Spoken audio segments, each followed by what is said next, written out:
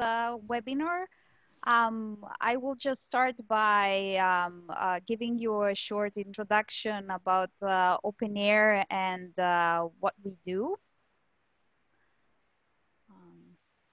Sorry. So just trying to move to the next slide.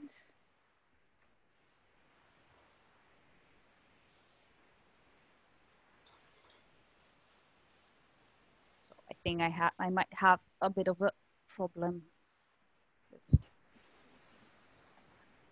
Yeah, let me know if you want me to share your slides, Marina. Maybe should I stop sharing then? Because okay. Thank you.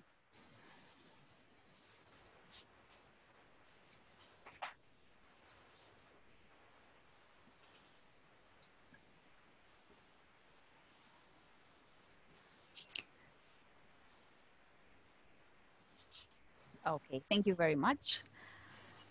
OpenAIRE, for those who are not very familiar with what OpenAIRE is and what we do, has grown over the years through a series of project phases, from linking Europe's repository infrastructure to its current phase that extends and supports the OpenAIRE mission to implement open science. To enable this shift towards openness and transparency, we work on different aspects, and also we work with a wide range of stakeholders. If we could move on to the third slide, please. So our work focuses on aligning policies so as to support a coordinated transition to open science. And we also help funders and institutions monitoring their research outcomes. We also build common standards to enable interoperability, discoverability, transparency, and enhance the reproducibility of research. We also support researchers, but also other stakeholders like funders, universities, also administrative staff and the people who are involved in project management, through a number of guides and FAQs that we have developed over the years. But we also organize webinars and workshops. And we also have a help desk to which you can contact us directly. May I ask Irina to move to slide number 3, please?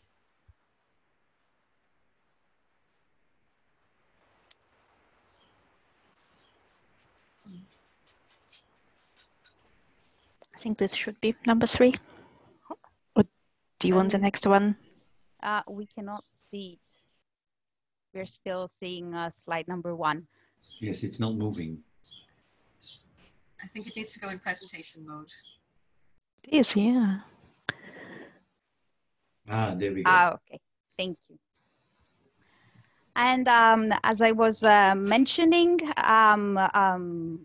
we have developed a number of support materials throughout the years that cover different aspects of open access and open science, such as dealing with issues such as data management plans, copyright and licensing issues, also dealing with compliance with the Horizon mandate, or issues around the management of research data. We have also developed a number of services, for example, Argus, which is an online tool for creating and publishing DMPs. The Amnesia, which is a data anonymization tool. And we also have the validator service that enables testing your repository compatibility with the OpenAIRE guidelines. And then you can register your repository for aggregation and indexing in OpenAIRE. We encourage you to browse through our portal and where you can see all the services and the support materials that we have developed over the years. If we could move to the next slide, please. So a core element of the Open Air is the European network of open access desks, known as the NOADs.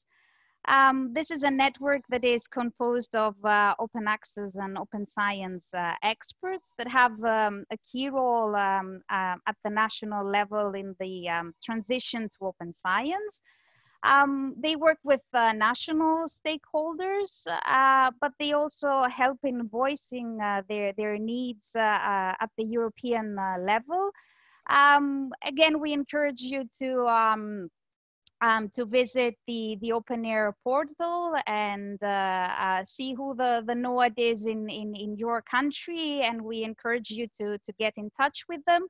NOADs are very active. They organize a number of local events of different types. So we encourage you to liaise with them. And finally, a few words about the policy and legal task force. Within Open Air Advance, we have set up two task forces, one focusing on policy and legal issues, and one focusing on RDM. The aim of the task forces is to raise awareness and increase competencies on various aspects of open science. And in the context of the policy and legal task force, we have developed, among others, policy templates for funders and research institutions to facilitate and support them, all those who wish to either develop or align their policies with the European framework. We have also developed checklists, and we have organized a series of webinars to exchange ideas and best practices. And today's webinar is actually part of this work, and we will focus, as you know, more specifically on the developments around Plan S. So we are very happy to welcome our two speakers. The first one is Johan Rurik, who is an open access champion for Coalition S. Johan is a professor of French linguistics at Leiden University, and he has over 20 years of experience as an editor, first as the executive editor of Lingua, and since 2015 as the co-founder and editor-in-chief of the FAIR open access journal Glossa, that is a journal of general linguistics.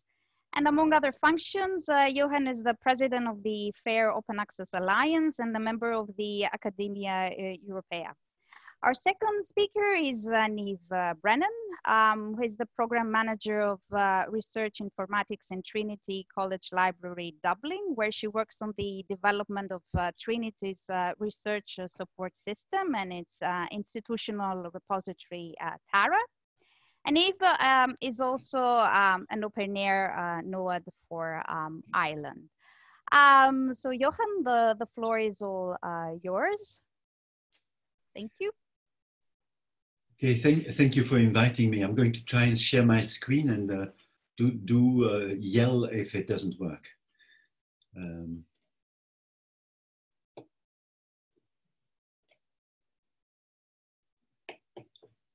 So can you see? Yes. Yes. So you can see this. I'm just asking because I mean, for you it didn't work as well, Marina. Yeah, no, it's fine. We see it. Thanks. Yeah. Okay, great. Okay, so again, thank you for inviting me, and yeah, I'm very happy to speak about Plan S. And some of the updates, but I'll start from the start and I'll give you first a summary of what I'm going to talk about. My talk will take about 20 to 25 minutes. I will first talk about Coalition S, so who we are, why Plan S was devised, what the strong principles are that Plan S is based on, the implementation guidance that we have developed and the challenges for it, and how we work with key stakeholders. The other activities that we are devising, other activities and policies, and the questions. Then there will be time for questions and discussion. And maybe Irina can moderate some of the discussions in the chat. I would appreciate that because it's a little bit hard to do everything at the same time, but we will see how it goes. So this is my summary. Coalition S is currently consists of 24 funders, among whom there are a lot of national European funders from Austria to the United Kingdom. There's also, of course, the most important European funders in terms of numbers of grants and money involved are the European Commission and the European Research Council. But there is also a more international dimension to Coalition S. We also have charitable foundations on board, most importantly, the Wellcome Trust and the Bill and Melinda Gates Foundation have joined us, and also Aligning Science Across Parkinson's, which is Sergey Brin's from Google, Sergey Brin's foundation to combat Parkinson and do research into Parkinson's. We also have a more global dimension. Our World Health Organization is a member of Coalition S. Jordan, Zambia, South Africa, and the African American Academy of Sciences are members. We have also signed the Sao Paulo Statement together with Amélie Castiello, African Open Science Platform, and OA 2020 to coordinate the transition towards open access and to coordinate policies. There's also coordinated action with Open Access 2020, OA 2020. That's the German organization that is organizing worldwide transformative agreements towards open access. And we have coordinated access with COAR, the Organization for Open Access Repositories. So that's our scope for now. We, of course, are very willing to accept new members, new funders, not only funders, by the way. There's often the conception that Coalition S is just about research funding organizations, but in fact, we also accept research performing organizations and members. Anyone who is willing to implement our 10 principles in the next few years is welcome to join the effort. Why was Plan S devised? Now, the funders organization, the funding organizations in Coalition S want the following things. They want to accelerate science by making results immediately available to the largest possible audience worldwide. They also want to greater transparency in research communication.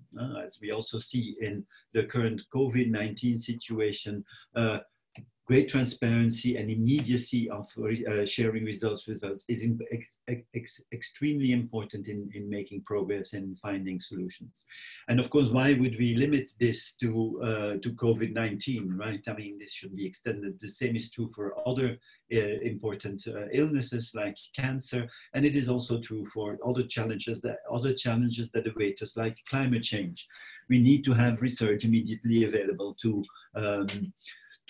face societal challenges like these. And so there is no reason why any research should be exempted from open access. What we also want is a cost-effective transition from the unsustainable subscription model to an open access model. And that is something that we are trying to effect by continuous discussions with publishers and by putting pressure on them, which is something that is which is a part of our activity that is sometimes, I think, underestimated.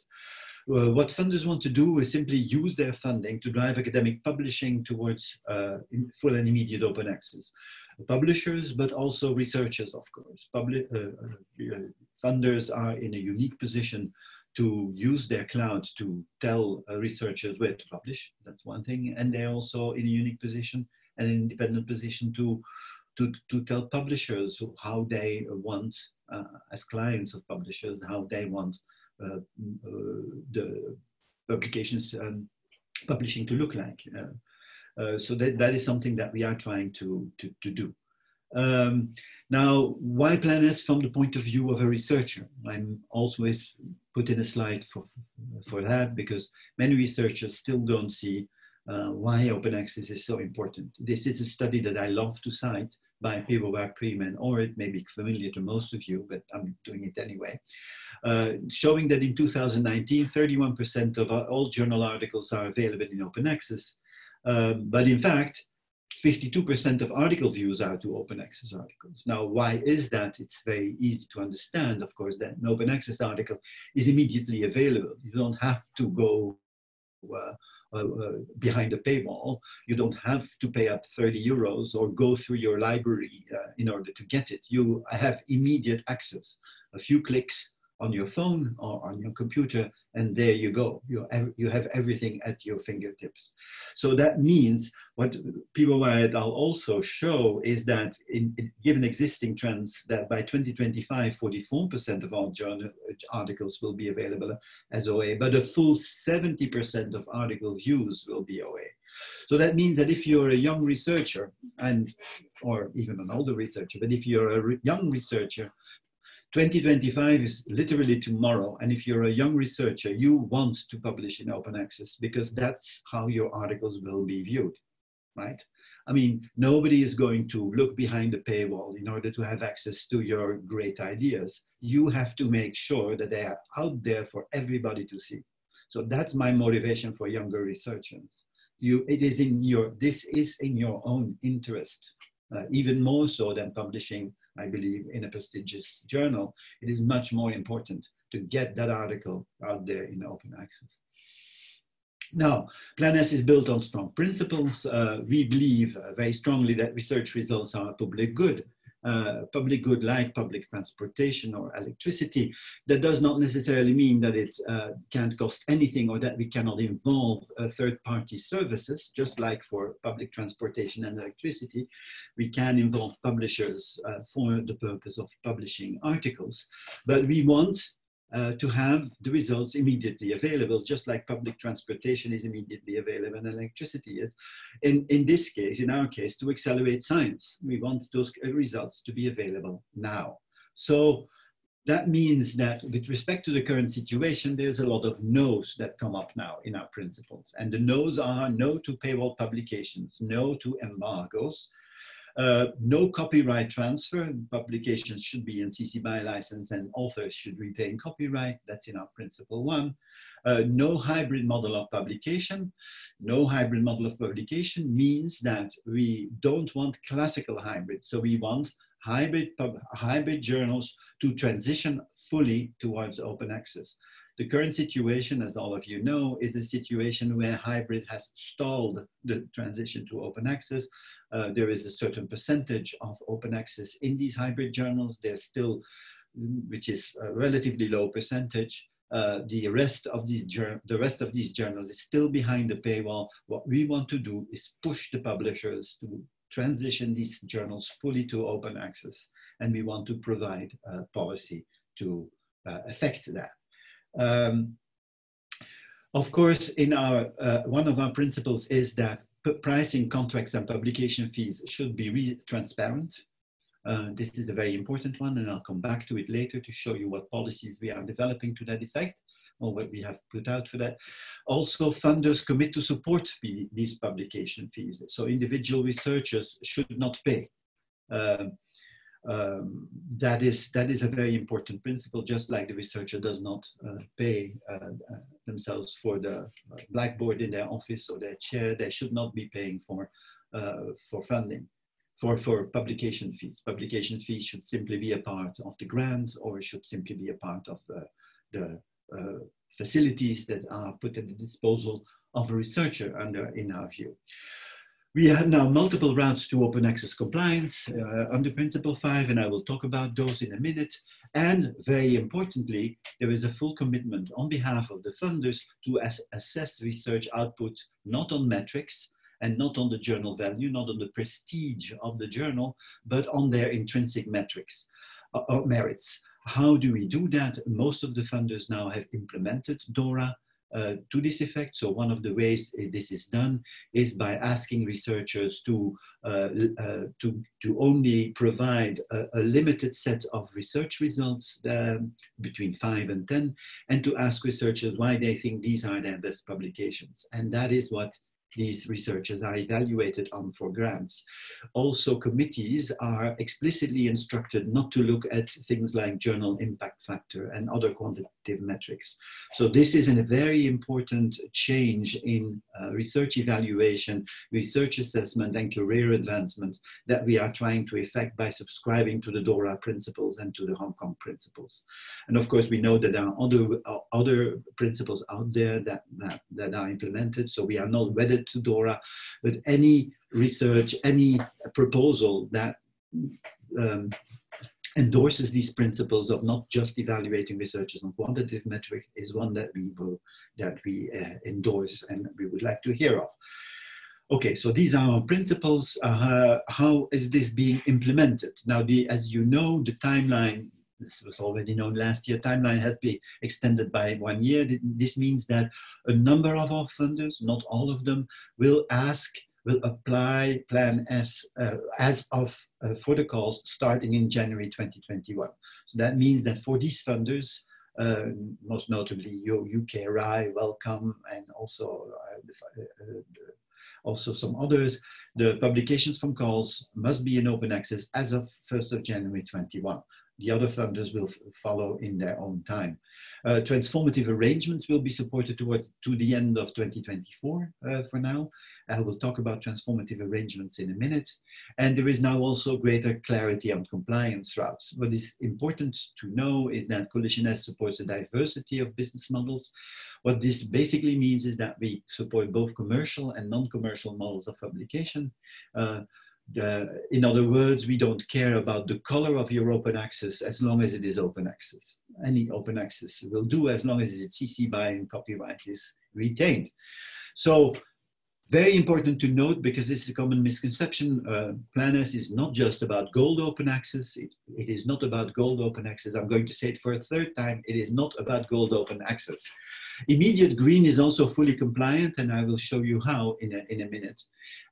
I should also say that by the end of June, we will come out with our green policy. I cannot give you any details yet because it is confidential. It's confidential for good reason, because it is going to be very robust and vigorous, and I think the current audience will like it. Now, the routes to compliance under our arrangement are the following. There's the gold and the diamond route, and that is of course an easy one. When authors publish in an open access journal, Coalition S funder will financially support publication fees for the author. They are also willing to publish publication fees for diamond, but of course that's a little bit more difficult because diamond does not work on the basis of fees per article. And this is something also that we are trying to address. I will come back to it later. The second route, very important route, I cannot stress it enough, is the green route.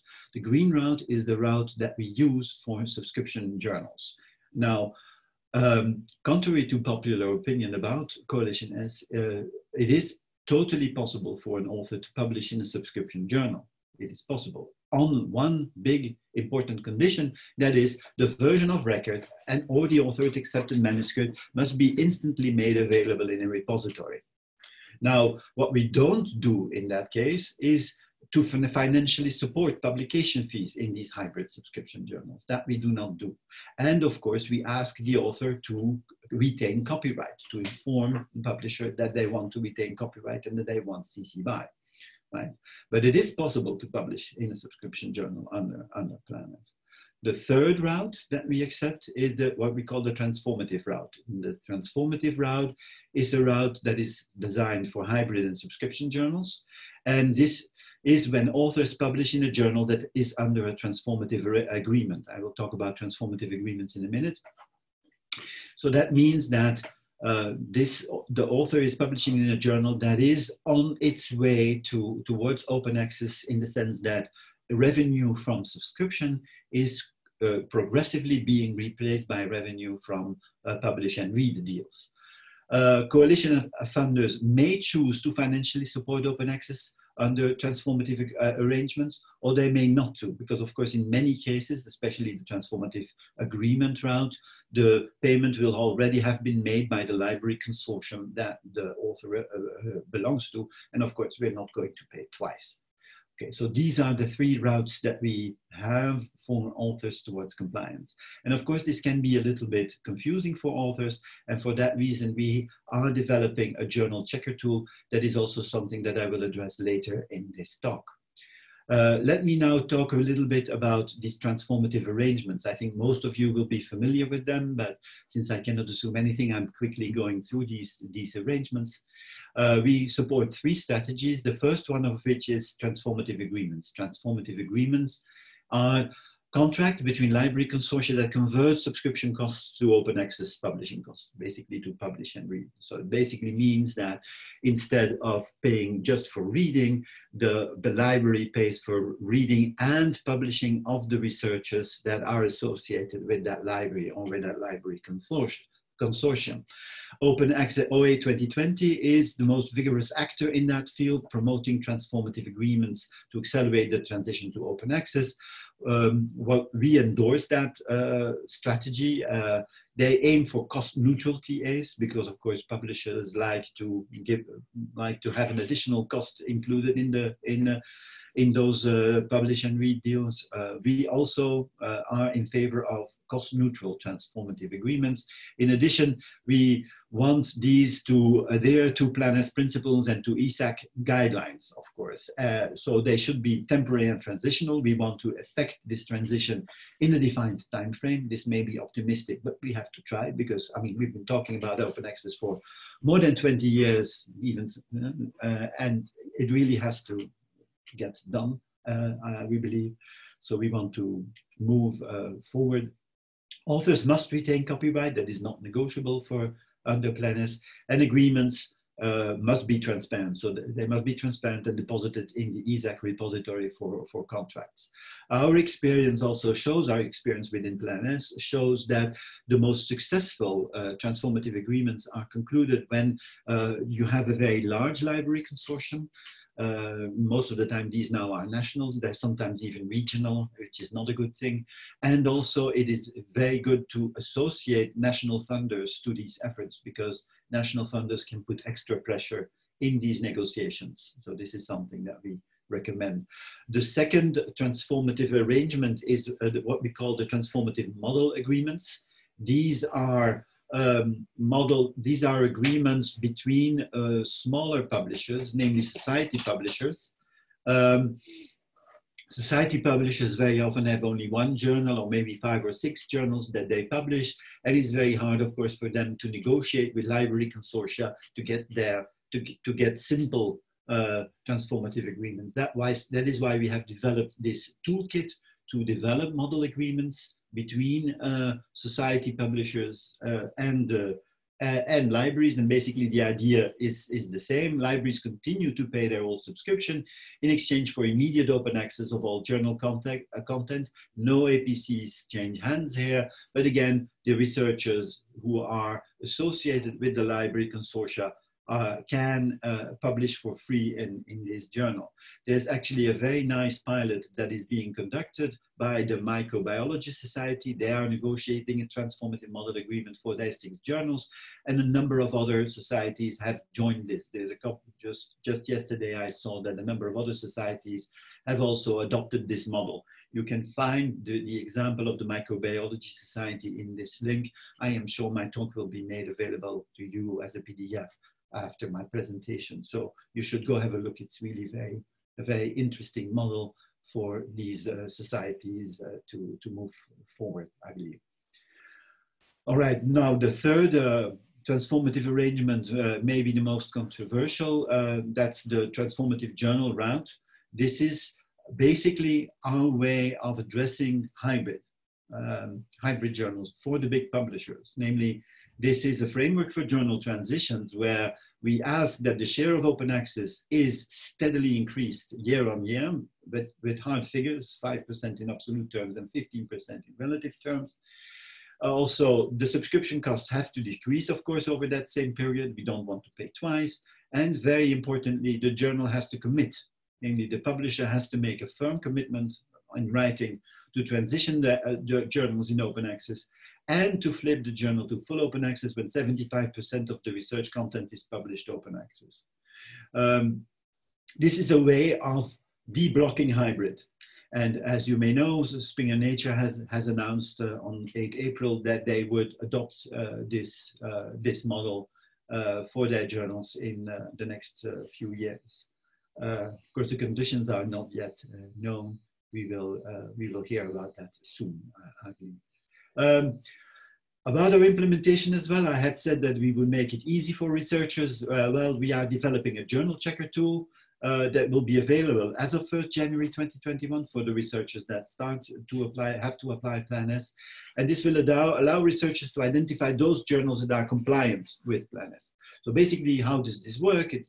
This is a search tool where, as a researcher, you put in your employer or your funder, you type in the journal of your choice, and then a little window appears to say whether that journal is compliant with Plan S or not, or what you have to do as a researcher to be able to publish in that journal. So for instance, that little panel could say, look, sorry, this is a subscription journal, you will have to deposit your manuscript in a repository. Or sorry, you're fine, you live in this country, that country or your library consortium has a transformative agreement with this publisher. You are free to publish in this journal, and the cost is taken care of.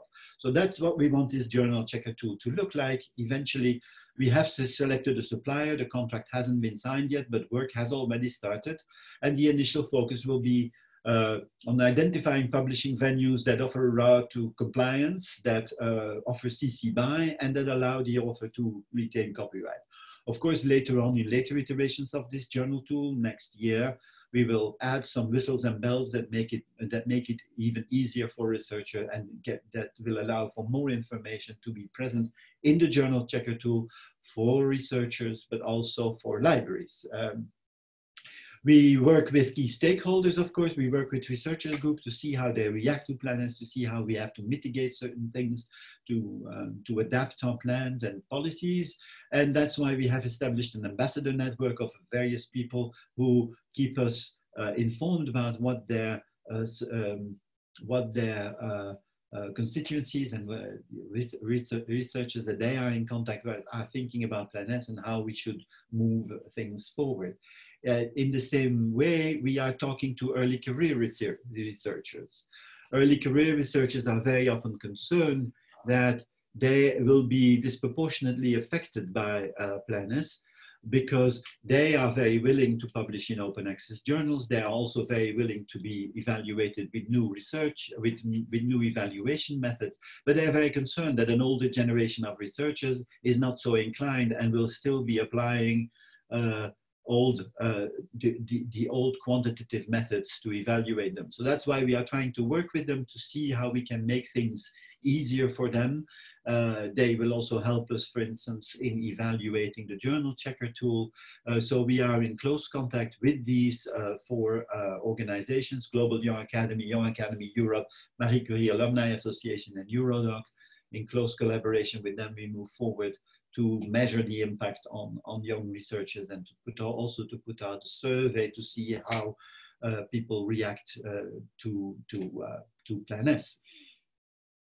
We are in active discussions with publishers as well. As I said, we did discuss a lot with Springer Nature about the transformative journal model. We also talked to the Society Publish Coalition. We talk to anyone who wants to accompany us in this transition to open access, really. We also, other journals and publishers support the Green Open Access model. That is something that we are willing to consider, certainly as at least as an interim model, and possibly as more. The Lancet Group had already announced they would allow their authors to publish, to deposit a version of record in full open access.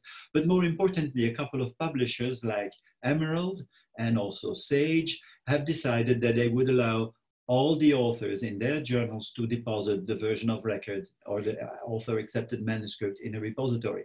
And I have talked to these publishers, and they do not report a significant drop in subscription revenue.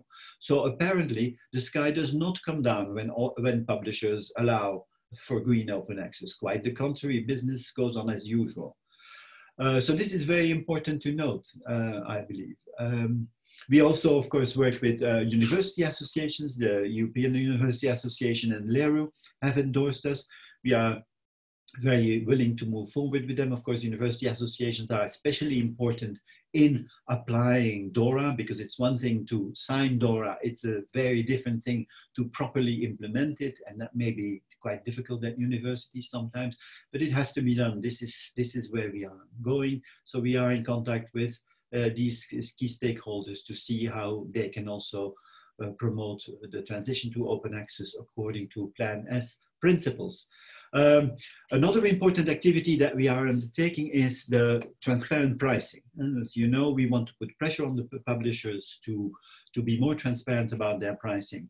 The comparison I always use is my local car mechanic. When I go to my local car mechanic to the garage for a tune-up of my car, I do not expect my car mechanic to say, Mr. Rorik, the price is going, it's going to be 2,000 euros, but I'm not going to tell you whether you get an oil change, whether your windshield wipers will be changed, whether your tires will be changed. It's just 2,000 euros, right? And your car will be fine. If I say that about a car mechanic, it sounds ludicrous. When you say that about an APC, it seems completely normal. So we should change that, and that's why I think it is important to get more transparent pricing, and that is also what we have now implemented. We want to make the nature and prices of open access publishing services more transparent, to rebuild confidence between the stakeholders, and to show that prices are fair and reasonable, and to restart some competition in that market, which is now, of course, sorely lacking. We have therefore recently announced our price transparency requirements, and from July 22 onwards, only those publishers who offer price transparency will be eligible to receive publication funds from Coalition as members. So that's a strong statement. We require transparency, otherwise no pay. The two approved price breakdown frameworks for this purpose are the following. There's one by the Fair Open Access Alliance, of which I am the president, as you know. This has already been implemented by Frontiers, MIT Press, Copernicus, and NVPI. And the second one is the Plan S price and transparency framework that was developed by Information Power. And this has been piloted, not implemented, but piloted by a number of publishers that you do see there, from annual reviews all the way to Springer Nature. What is the difference between these two breakdown frameworks? The difference is the following. The Plan S, the Information Power breakdown is very fine-grained. It's on the journal level. So we ask publishers there to provide information on the journal level in terms of prices for the services, and also a number of other pieces of information. The breakdown of publication services from the Fair Open Access Alliance is a bit more coarse-grained, and it can be implemented at the publisher level. So a publisher, especially a small publisher, for instance, can easily say, look, we have this APC, let's say 1100, and that APC can be cut down in the following components. We do that because this makes it easier for certain publishers, especially small publishers, to make the effort. Because if you have lots of journals that you have to do this for, of course, this requires considerable resource. Now, eventually, of course, we will want to have price transparency at the journal level, but we also want this to be publishers to be able to do this gradually, and that's why we have these two frameworks for price transparency. So it's not one size fits all. That's also an important message we want to send with this transparent pricing. An example of this transparent pricing is, for instance, the one by Fair Open Access Alliance. We have several service buckets that we want the publishers to price. One is journal operations. The second one is publication, fees to editors. What are the expenses? What is communication? What is more general costs? What are discounts and waivers? So these are the kinds of things that we want transparency for. This is also then allows researchers and libraries to compare across publishers eventually, and to see where the best price, the best value for price lies. And we also hope that this will restart competition in this important area. Another thing that we are looking at is how to support diamond publishing, non-APC funding models. We say in Principle 5 that we support the diversity of business models, but of course, a criticism that we have often heard is, you are only looking at gold open access, you are only looking at legacy publishers. Now, the reason why we have looked in the past at legacy publishers first is that we also want to take into account our researchers.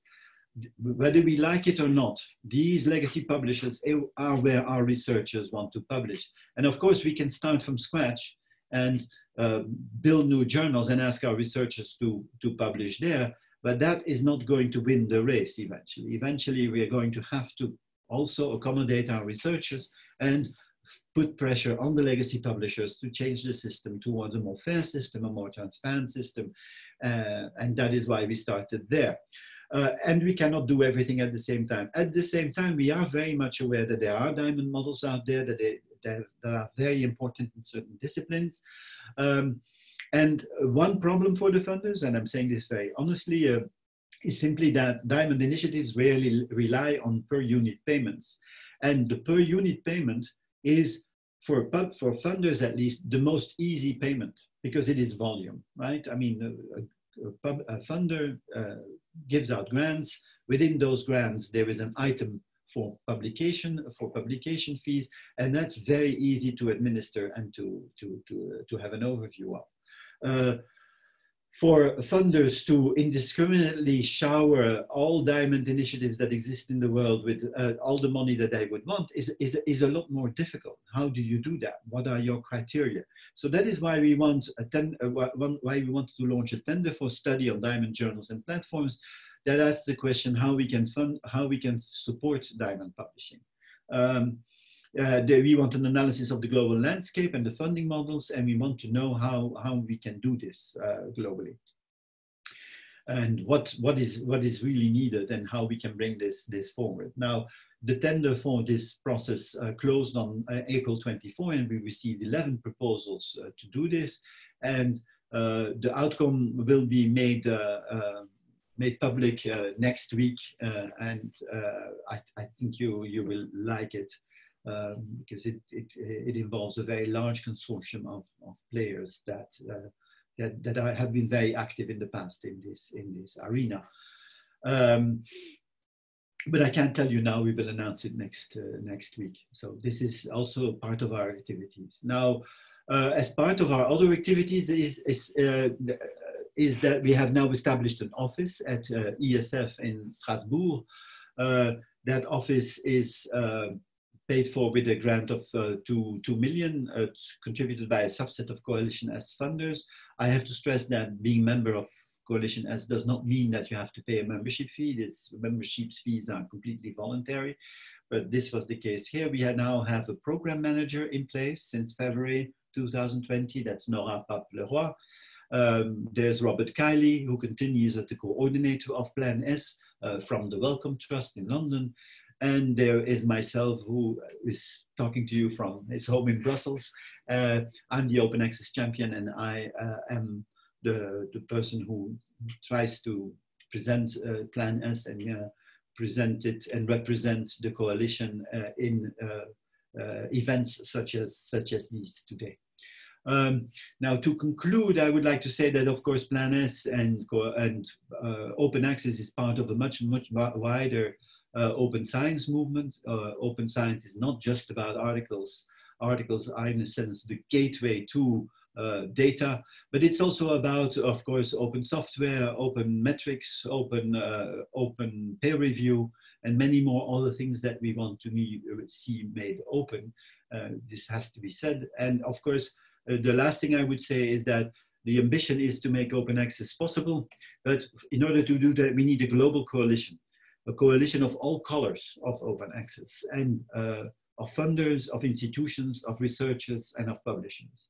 And I would like to stop there and give the floor over to discussion, if you would like. Okay, I'll stop sharing my screen now. Thanks a lot, Johan. So we have over a dozen of questions, and I don't know how we want to proceed. Take them now or take them after Niamh's talk? Because there are questions in the Q&A.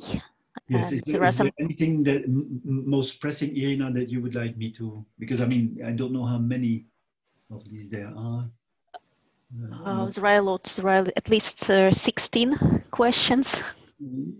Yes, maybe I don't see them all. I see, let me see. In the green round, do the authors need to retain copyright in order to comply with Plan S? Yes, preferably. Now, of course, Rome isn't built in a day. I mean, it might be that this is not always easy to obtain, but yes, we would definitely like the authors to tell the publisher that they want to keep copyright. Yes. One more question for Johan. Why is a journal checker being developed when there are already some available like Simago? Simago is not a journal checker tool. It will not allow you to see whether a journal is under a transformative agreement. It will not allow you to see whether a journal is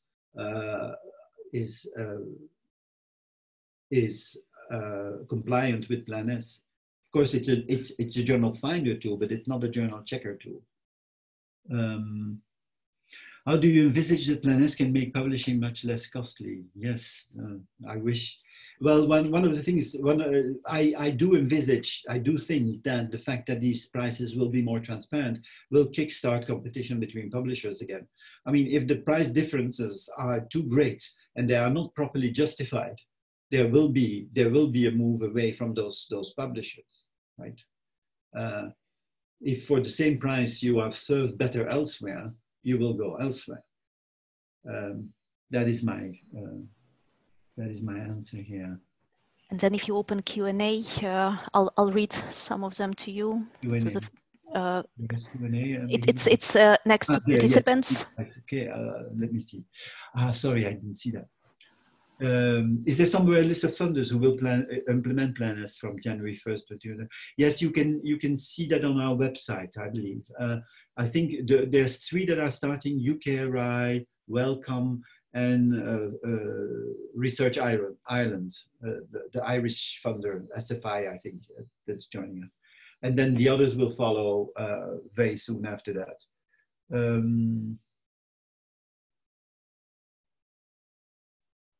This is a very specific one, and we moved the commitment to flip by December 2024. Well, yes, we removed the commitment to flip by December 24 because it was very difficult, and this was not just one publisher. Many publishers said that it's very difficult for them to commit for all their journals to flip by 2024. So it was much easier to put in a percentage at which they have to flip, because that gives them a bit of extra time beyond 2024. This is what we decided. A key actor in the process are librarians. They must understand that workflows change. I think this is not a question, but yeah, and then there is a question: journal checker tool, how to provide data for local journals, maybe through the DOAJ? Yes, the DOAJ will definitely be involved in the journal checker tool, and of course you can also simply contact the supplier for the journal checker tool, which will be whose name will be made available next week. So by all means, contact them to say that you want to be considered in their tool.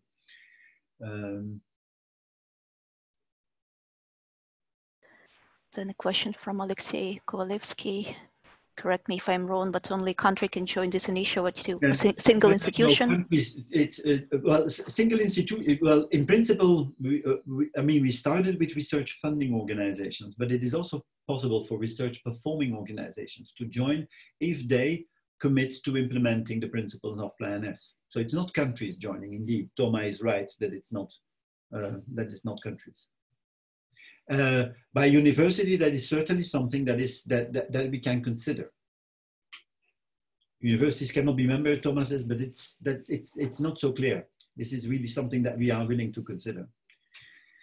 What do I see?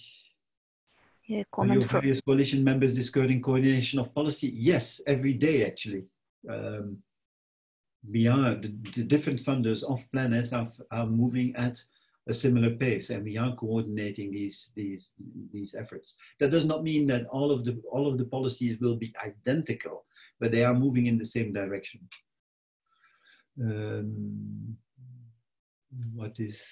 I think Thomas has already answered a lot of questions for me. That's great. Thomas, by the way, is part of the young, the early career researchers that we are talking with. So many thanks, Thomas. A double question: will it be updated by the time?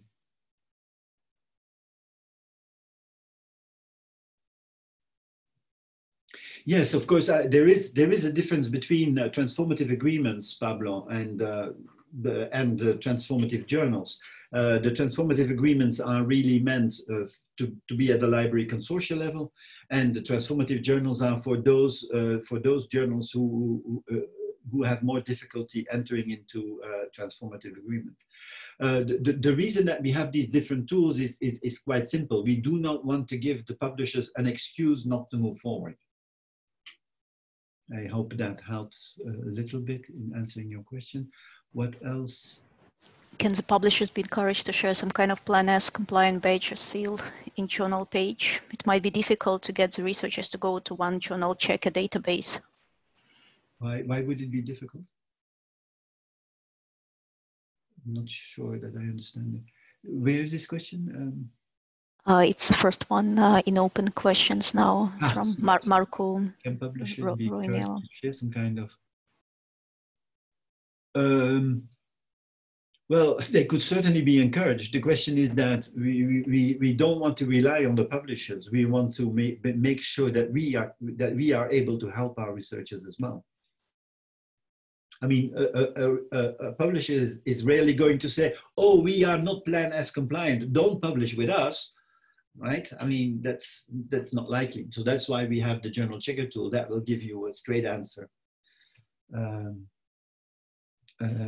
Do we have other? From Kunle, from Kunle Ola, second one in open. I think the TMA one with library consortia is important. Are you aware of any libraries organizations that have adopted this model? Well, yes, there are many actually. So, but of course, it's on. It depends on every. So, for instance, the Microbiology Society has adopted TMAs. For instance, with all the UK libraries, they have an agreement in place like this. But also with many other countries in Europe. And also in the USA with a number of libraries there. You should see on their website. I don't know by heart how many, but I know that they are at least they have at least agreements. The Microbiology Society now with 7 or 8 library consortia around the world. Of course, this is slow going in the beginning, but I think it will pick up speed as this is shown to be successful. Is that a good answer? I hope.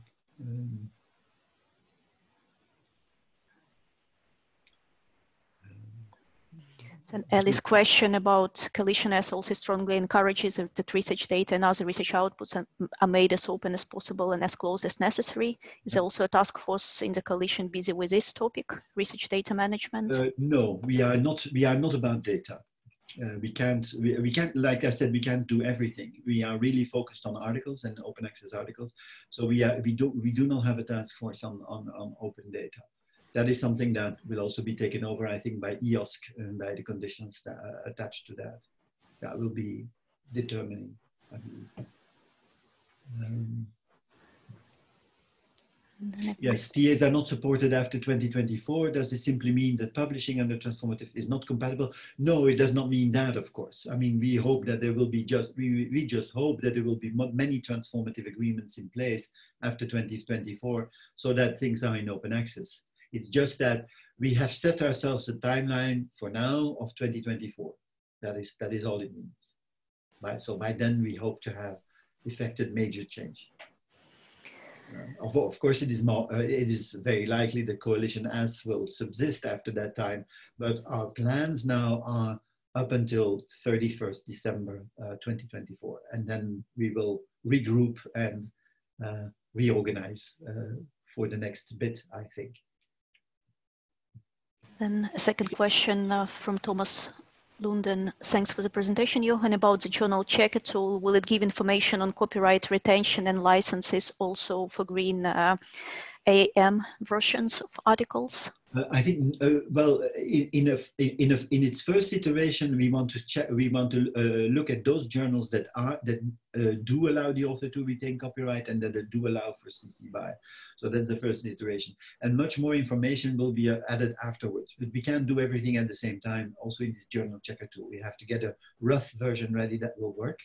And that's what we're doing now. And then we will refine the properties in the sense asked by Thomas, I think. But this is of course something that we need to work out to see where the priorities lie for all the bells and whistles attached to this journal checker tool.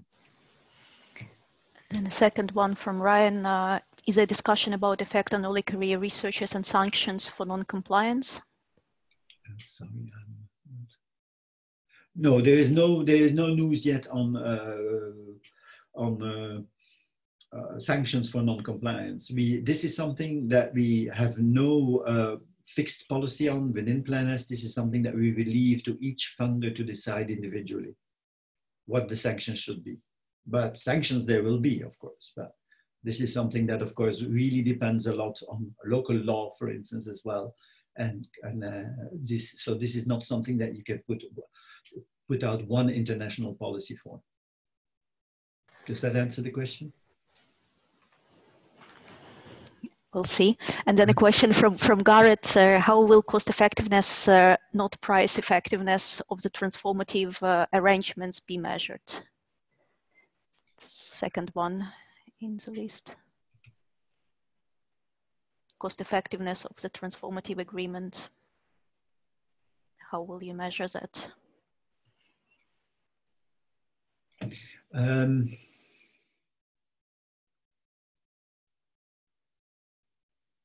I don't think we will. I had to think a little bit, because first of all, I mean, we very specifically say that we want price transparency, not cost transparency, because costs is something that you cannot ask a publisher to share. I mean, this is all tied up with legal issues, so you cannot ask them for costs. We can also only ask them to give out us their prices. Like I said before, I mean, what we hope that will happen is that by making these prices available on a central website where you can compare across publishers what they ask for different operations, is that this will drive prices down eventually. Cost effectiveness is something that is very hard to measure for us, I believe. We can't really do that. But of course, we will be able to compare. A lot of interesting information is going to come out of this. We don't have this information. One of the things, for instance, you have to put this in the context of the way Plan S was devised. I mean, in the beginning, some of the people in Plan S said that we had to have a price cap. I've always thought that a price cap on APCs was a very bad idea, simply because we don't know what goes into the costs and what goes into the prices. Let me give you one example. There is this difference at PLOS between PLOS 1 and PLOS Biology. Now, at PLOS 1, you pay 1,700 for an APC, and at PLOS Biology, you pay 3,000, something like that. Now, what is the difference? The difference is simply this. At PLOS Biology, PLOS pays researchers in-house as editors, right? At PLOS 1, they don't.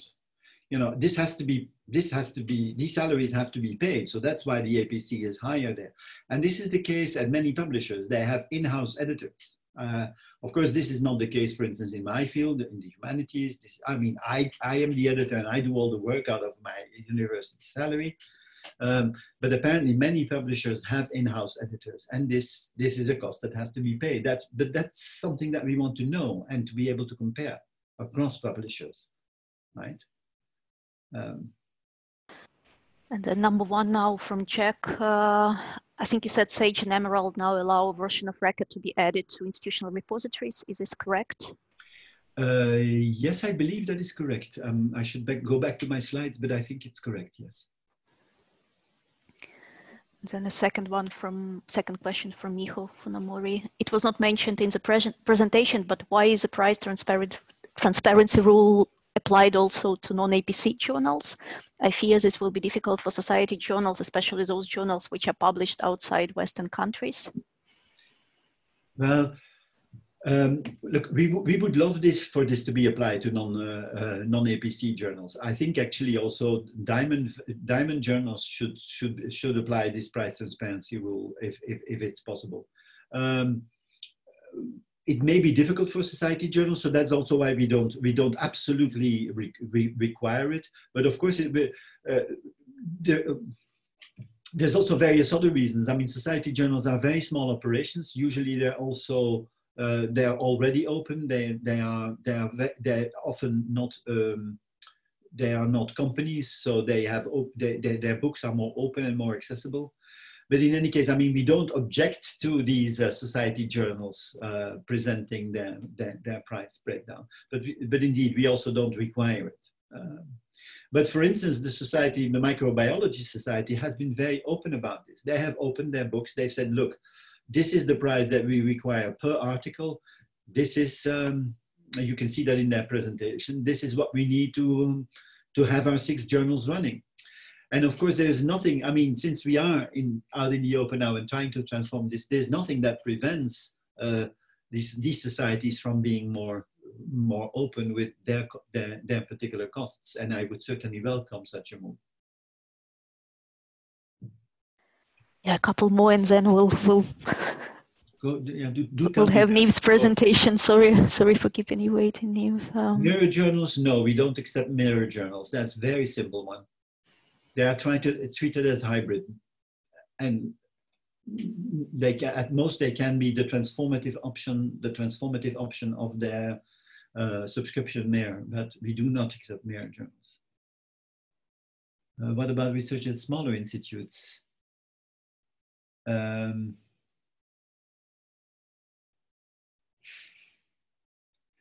Yes, that is a good one. I would say try to form a consortium. I don't know, of course, what you are who you are referring to, what institutes you are referring to. But of course, one way of doing this would be simply to join Coalition S as a small institute, and people help.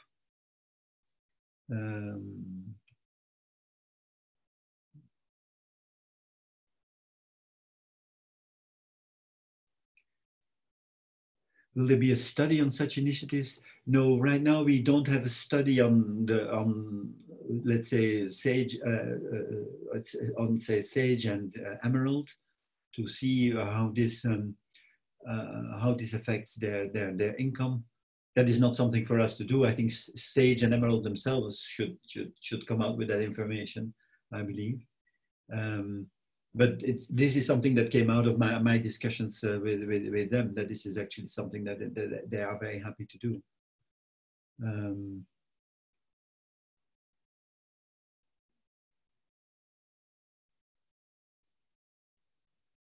What else?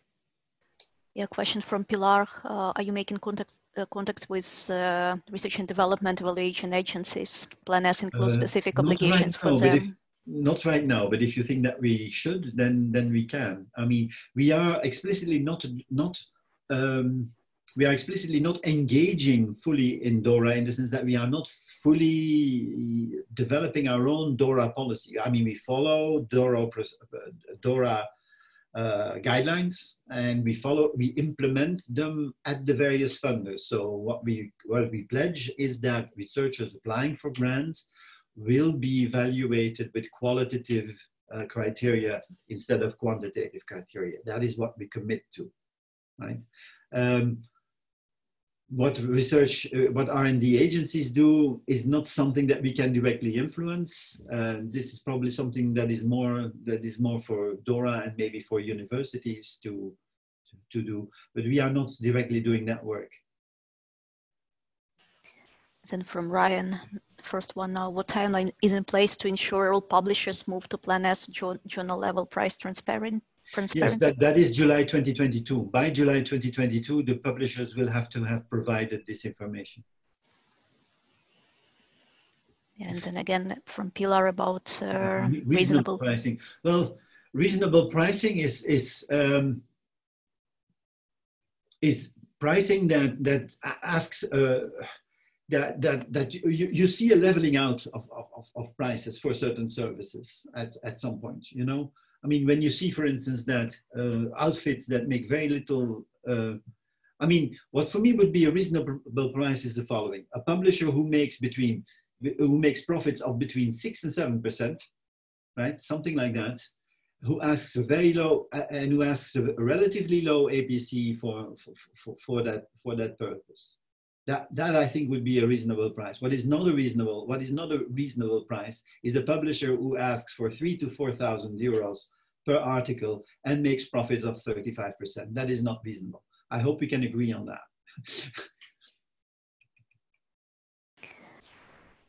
And then the question whether Coalition S wants to make a statement about Council of Europe directive on open data and reuse of public sector information? No, we have no statement on that because we don't have to, because we are not about open data again. We are really about open access of articles. Open data is something that we will leave to EOSC and to those initiatives that will administer open data.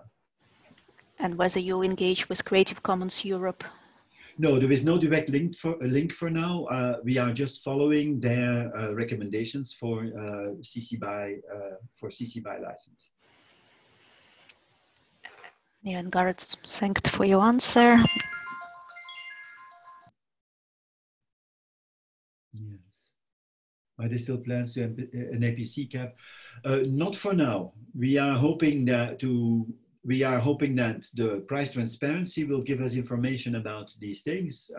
And of course, if we see that things are not moving in the same direction, in the right direction, in the sense that prices stabilize at a reasonable, what we think is a reasonable level for the various services, then a price cap can be envisaged, of course. But this is something that has to be looked at in the future. We first have to get those data.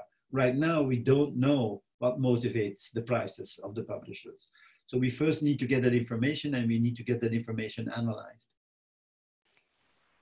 Thanks a lot, sir. And thanks for waiting, Niamh. So now we're moving to the second part of our webinar, and it's about a national mapping exercise, how national roadmap could be implemented in compliance with Plan S, and that's Niamh's presentation. Thanks a million, Irena and Johan. That was a wonderful presentation. How long have I got, Irena? I just want to check with you. Can you hear me? Yes. Yeah. Yes. So how long have I got for this? Can you just tell me? I don't know, as long as you need, I guess. Really? Okay, great. We'll be here all day.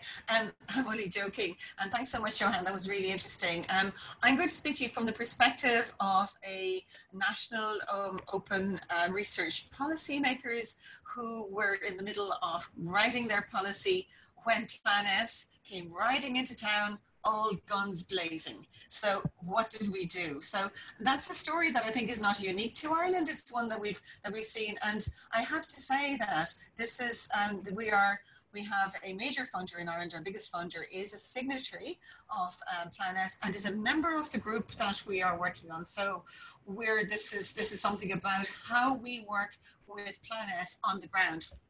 I also want to say I was the chair of the publications task group under the initial phase of North, National Open Research Forum, and that is now moving on, and there's quite a lot of developments taking place. You can see from what Johan has told us that Plan S is a moving target. It keeps changing all the time. That's a really good thing. And what we're doing as well, every country, their national consortium people, etc., are all working in this area. But I've been asked to talk about this experience that we had with mapping our policy as it was developing with Plan S. So I'll just go through here. So for those of you who don't know where Ireland is, sorry, I'll just go into my presentation mode. There it is. It's very small. That's one of the most important things to say about it. And we have a very tiny population. And there's some other things about it as well. We had a major crash, so we were in serious trouble for some time. You might have heard about this. And in libraries, the reality was that we were lucky to hold on to our subscriptions to a lot of journals. We had to cancel a lot of journals at that particular time. So we really know about, you know, the pressures on trying to keep access. Ireland, at the same time, more than doubled its Horizon 2020 funding. It's considered by some people, by the EU, to be the EU leader in innovation from SMEs. Quantitative rankings tell us that it's 11th in the world, if you believe that kind of thing. So let's take a look. In Ireland, open access has always been linked in really strongly with innovation, with jobs, and with the wealth and the prosperity of our society. From the very beginning, way back, we did that, and they had this idea that we were going to, this is Innovation 2020, it's Ireland's national policy for development of our science strategy and research innovation strategy as well. And right in the middle of that Innovation 2020 policy is open access, saying that we will facilitate access to scientific publications, science meaning, of course, all disciplines, and also that we're going to join up, integrate and support open access repositories, a national research classification system, the university's research information systems, the grant management systems, and all kinds of things like that. So that's the context. We're not seeing it as something that is purely about, it's not about libraries particularly, it's not about, you know, about costs of society. This is what it's about impact, and it's about making the world a better place. The kind of scholarly publishing landscape we're talking about here then is there's no native large commercial academic journal publishers in Ireland. I would suggest that's quite significant in terms of the fact that we do have some small academic book publishers, especially in arts and humanities and social sciences, and they're very much valued. But and there's a handful of learned societies that are, just keep my that learned societies. There's tiny, independent, emerging open access publishers. 16 or thereabouts listed in the DOAJ. We have no national policies or funds for the payments of APCs as yet. Now, I've been careful, I'm watching over my shoulder because that could change very quickly.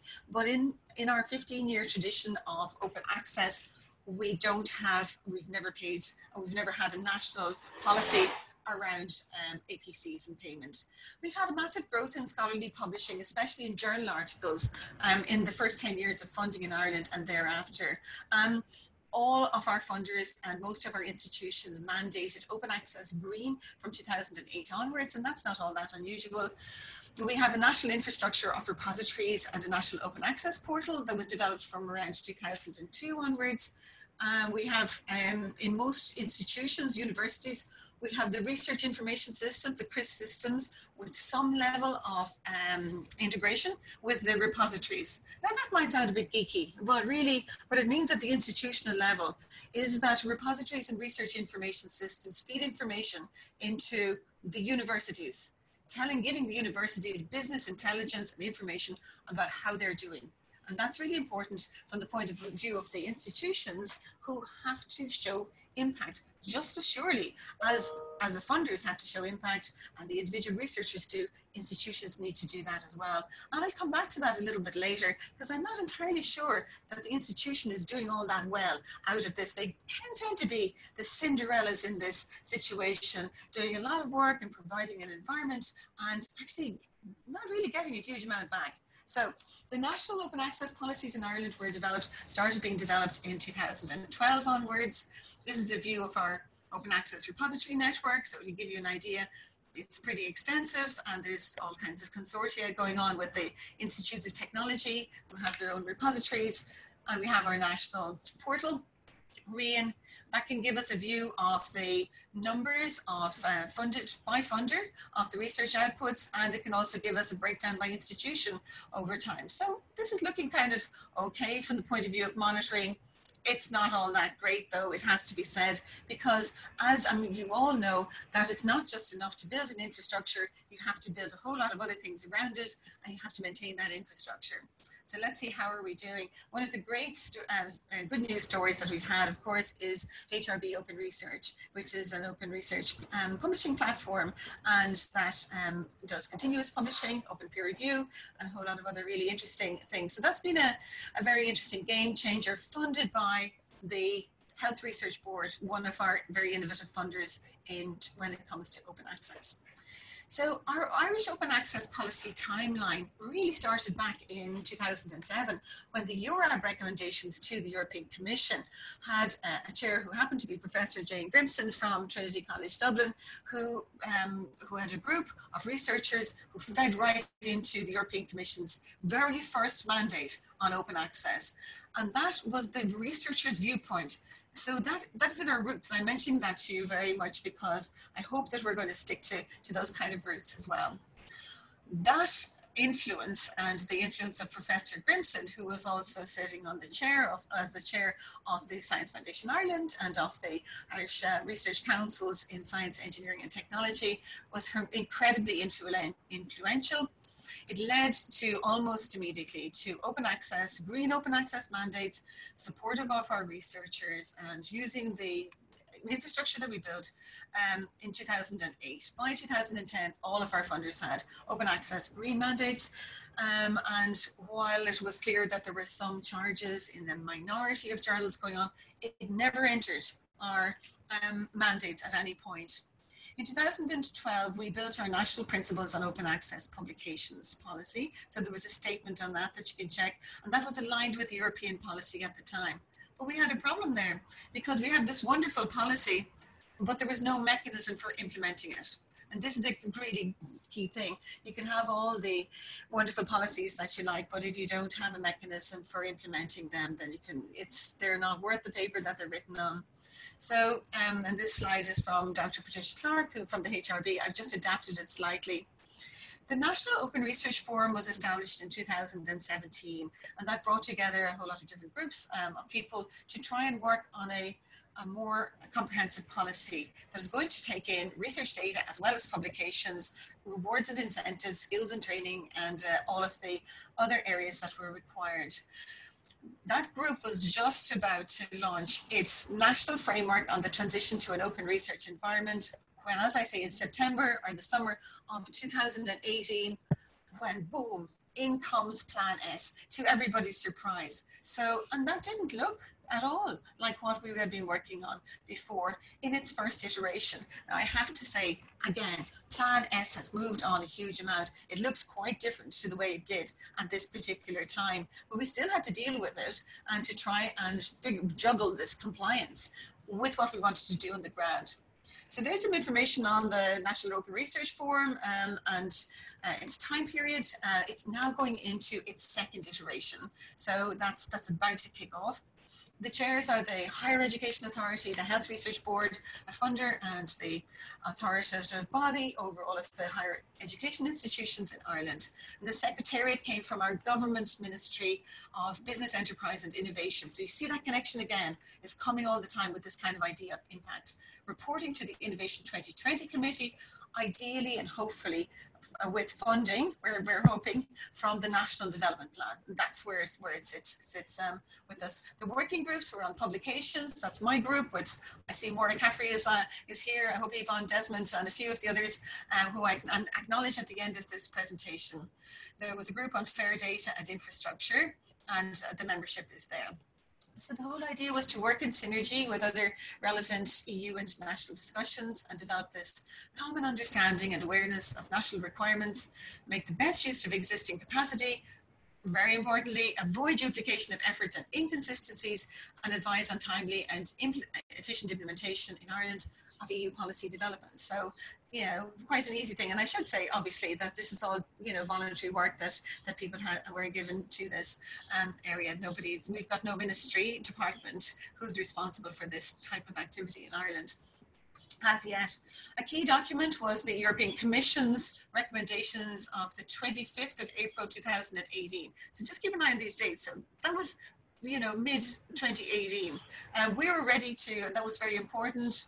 It set out a clear roadmap for member states, and that's still in place, that member states should set and implement clear policies, and that they have to be accompanied by clear objectives and indicators to measure progress, implementation plans, including the allocation of responsibilities and appropriate licensing, and critically for us, associated financial planning, something that we've never really had before.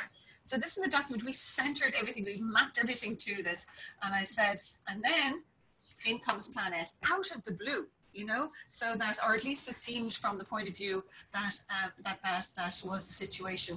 We had a major funder who had signed it, and we immediately had to sit down and make some decisions very quickly.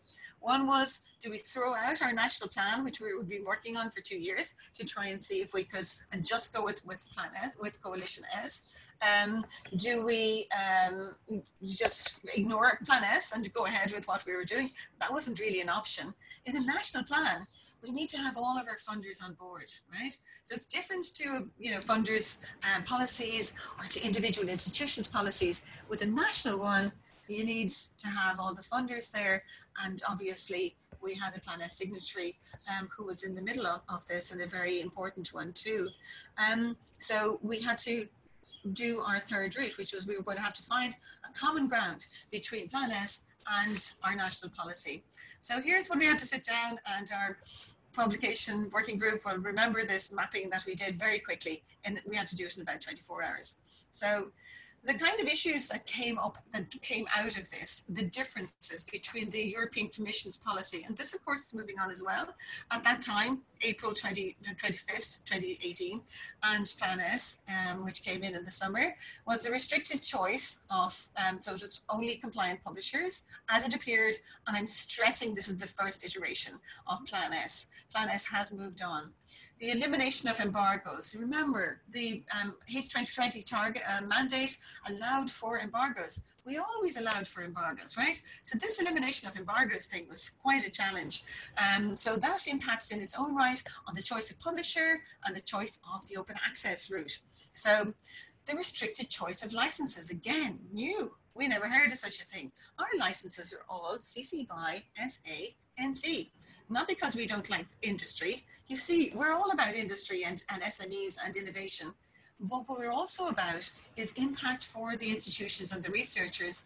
We want the commercial entities to contact us and not just acknowledge out in the blue, in the wild, but to come and work with us if they're engaged in work that we have done.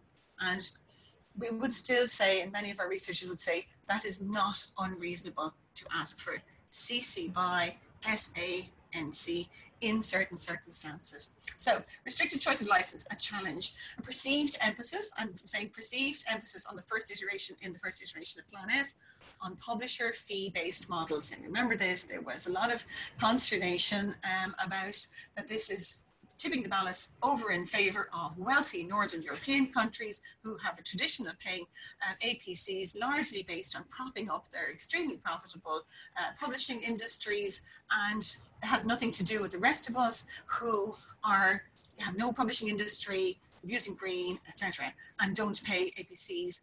And even, I've been noticed as saying is even if we had the money to pay them, we wouldn't pay them on principle. Okay, that's the, that was the view. However, in the initial Plan S mapping, in order to gain the unanimous endorsement of the Irish national funders, the NORF, the National Open Research Forum, removed its allowance of embargoes and changed its license requirements. And you might say that we're awful wimps, but we really had no option in this. It was, we had to do it. We had to become at least Plan S friendly and to try and do that. But that's not the end of the story. We didn't stop there. So Plan S was generally welcomed by everybody, by LERU, by my own institution, by the North, because we're all working in this common objective for full open access to publications. And it's not just Robert Jan Smits, it's everybody else are sick to the teeth of having to work on this. And those of us who are working at the coalface, I know some of you are out there at the moment, who are actually having to trawl around, hassle our researchers, asking them for the correct version of the paper, go and manually upload this information into a repository. Obviously, we're moving on from that an awful lot. Are really getting a bit tired of it and see this as being really unfair. So the fact that Plan S, we've been asking, those of us who are open access advocates have been asking our funders for many years to get more involved because they have genuine clout. And this is what Plan S did. So it's great. I think it's brilliant that we're now getting this clarity on alignment across the national statement and Plan S. We have a much better understanding of these opportunities and concerns. For us, we have a national consistency across our disciplines and funding streams, and we're going to have this practical implementation processes like monitoring, for example, where we can share that kind of an initiative. But there's still a lot of other areas in the details that we need to work out. It is great to see that Plan S Coalition S has moved to address some of the concerns about Diamond Open Access, addressing readdressing the balance with green. I'd suggest that we could go a little bit further with that and also looking at the Diamond model and the bibliodiversity. I'm hoping that we can come and talk about that in a minute. And also to look at the issues of specific disciplines. So I know that Plan S and Coalition S are looking at this. What we did in Ireland, we did that mapping, and we got agreement from all of our funders agreed. We did enough to make it palatable, and it's not easy to do that for a whole group of people. A whole group of different interest groups within a country. I should mention that because it came up with a question when Jan and I were discussing, or Johan and I were discussing this before this talk. A national policy isn't talking about a specific group of funded researchers. It has to apply to everybody in the country. So we actually have a definition of publicly funded, and that's anybody who's in receipt of a public salary. Now that's a different story. Right? So there's not necessarily any funders there to pay for the researchers' publication charges or for their infrastructure or anything else. If they're in receipt of a public salary, they have to, we're saying, make their publications open access, and that means there's challenges, specific challenges for us in how we're going to support them on that. There was a national consultation phase that went on in November, December 2018. You can see this all moved on really quickly. And we've learned since then that that wasn't long enough and that we would really need to do a lot more consultation, and that is something, and be much more inclusive in who's spoken to. We did what we thought was correct at that particular time, but we've since heard, as I say, that further consultation was needed. A national seminar on Plan S and national policies was packed out the door in the Royal Irish Academy in January 2019. A lot of early career researchers in there, and a lot of very worried people, especially from arts and humanities, coming in there. And after that, we went through an endorsement process. Just as we were about to publish it, there was a robust intervention, and I'm putting this mildly, from some very senior and important arts and humanities researchers who had very definite amendments to make. And I'll tell you what those were in a minute, because we listened to them and we put in everything that they asked for in this. After which we were able to present to Innovation 2020 and have a ministerial launch. So the story doesn't end there. Here's the national framework on the transition to an open research environment. You can see it's all about a journey, it's all about movement. It says that, and that's obviously openly available, it says these principles build upon existing national and international open research policies, and through a planning process to 2020, will move to alignment with developing European Commission policy and the principles of Plan S where appropriate, right? So where appropriate is really important in this area. What does it cover? Well, I'll go through this kind of quickly because you're not going to see too many surprises in it. So All publicly funded Irish scholarly publications will be openly available by default from 2020 onwards. We're saying that's just the default. There's a focus on journal articles. A recognition of disciplinary differences is recognized. Again, the transparency about publisher agreements. We can see a lot of Plan S coming in here, but that was already in the European Commission policy too. And we have criteria for compliant journals, platforms and repositories. And we've put in this part, which is all researchers, regardless of circumstances, will be able to achieve open access. And there's a real hostage to fortune, if ever I saw one. We've also said we had to move. We had a piece of text that said that researchers are free to choose their preferred publication. They're free to publish where they choose, and that was changed to so long as it's in accordance with the principles. And various routes were acknowledged, including the green or gold. We put back in the embargoes. Sorry, Coalition S, but we had to do this. You know, there was absolutely no way that we were going to get agreement from our arts and humanities researchers in particular and the funders who were supporting them unless during the transitional period we were going to acknowledge that some of those embargoes were going to have to be kept in place. We're just talking about a transition. And the reason why is because we've stated something that I'll come back to in a minute, which is about authors retaining copyright. Now in Ireland, we don't have a secondary rights legislation. We don't have it yet. So the authors typically hand over their copyright. There's no national policy to allow it to revert. We have nothing in place that's going to support our researchers to apply the copyright. And again, I'm going to say this. If we don't find some ways to support our researchers to retain their copyright and do those deals with the publishers for them, then it's not worth the paper it's written on. It's purely aspirational, right? It's an empty thing. So copyright is absolutely critical in this area. So there's an emphasis in it on supporting publishers who don't charge fees, and most open access publishers don't charge fees. So, and of course at that time there was capping of the fees, and that's not there anymore. And of course, no support for open access fees for hybrid, which we never paid anyway, right? We'd no tradition of that. What our arts and humanities, in particular researchers came in, they insisted on an underlying principles that all researchers in Ireland will have access to the resources necessary to enable them to publish through open access without prejudice. This underlying principle was inserted, and we wrote a preamble to which you can have a look at online that sees that there's a commitment to a consultative planning process in Ireland that's going to take place over the next period of time that has committed to the engagement of all of the stakeholders, particularly researchers at every career stage, representing all disciplines.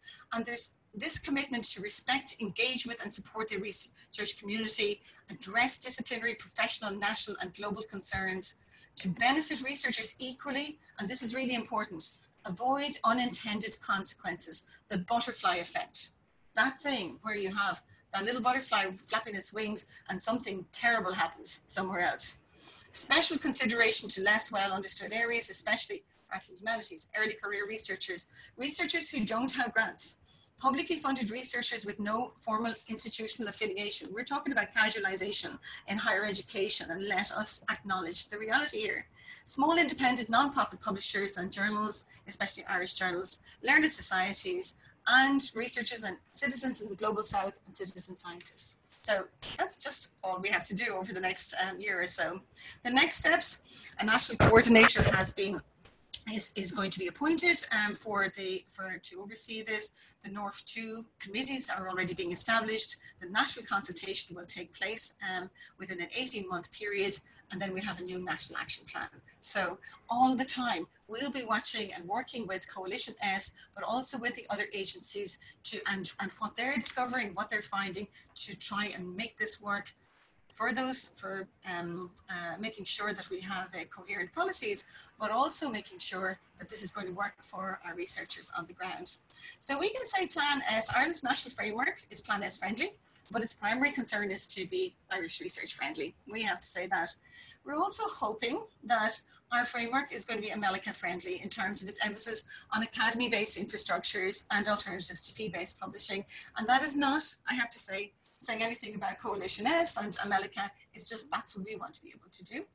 And in addition, we're saying that we committed our action plan to being cognizant of the issues and supportive of scholarly communication initiatives in the Global South. And that's very important to us and to our researchers. This idea of equity and open knowledge, open for whom, is really important to us. We're not, although we might be in Northern Europe, we're not one of those wealthy countries with big publishing industries, as I say. And we're very committed to the achievement of the UN Sustainable Development Goals.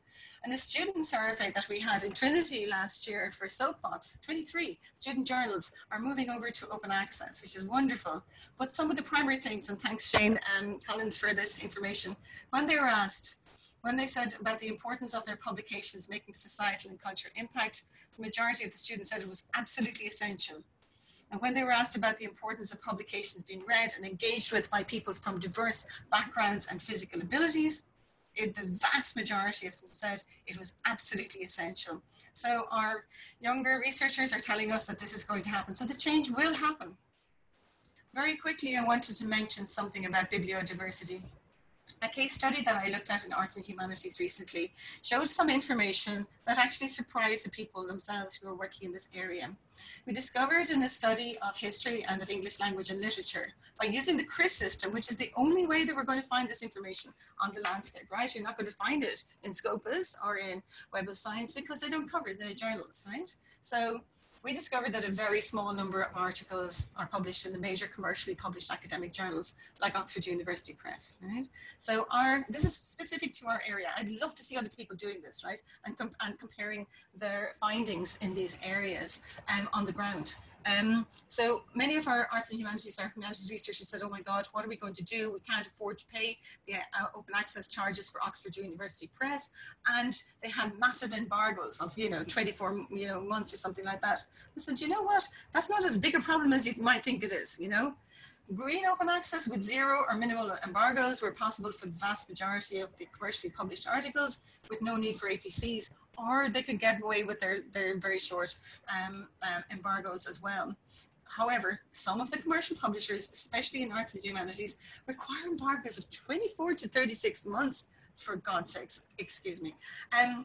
A relatively small number of papers are in the DOAJ of the publishers' journals are in DOAJ registered open access journals. The vast majority of the papers published were via an extremely diverse range of small, independent, non-commercial journals, many of whom are difficult to locate or contact. The University of Iowa, somebody working in an office there, probably in the middle of the night. And that's where a lot of our people are publishing a single paper in a multitude of journals. Many of these publishers are what I would consider to be at risk. They're minuscule operations. They have no technical support or standards. They don't know what they need to do. They've probably never heard of Planet, and they urgently need support to survive and to transition themselves to Diamond Open Access. We're not necessarily talking about paying them. We're talking about support, but it's into a very diverse and very fragile ecosystem. So I wanted to mention that. I'm going to run out of time, Irina, so I was worried about this, so I'm going to go quite quickly and through this. So the issues about copyright, and we're in agreement on this, Johan and myself are, but in order to be more research and institution supportive, I would like to see all of our policies move to support researchers to retain their copyright, and it's not easy in reality.